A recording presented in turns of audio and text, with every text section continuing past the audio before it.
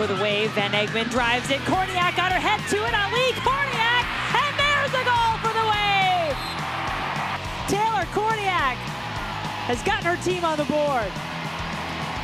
It looks like it's Ali that actually makes the play, has good recognition of where Kornieck is. Just a little touch to set Kornieck up, and she just roofs it.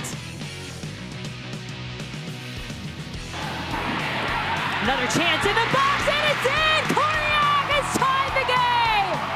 Kornieck just rises above, sends it right back where it came from that far post. Bixby has to look on as it sails into the back of the net, and that is an excellent header from Kornieck, wide open in the middle of the goal.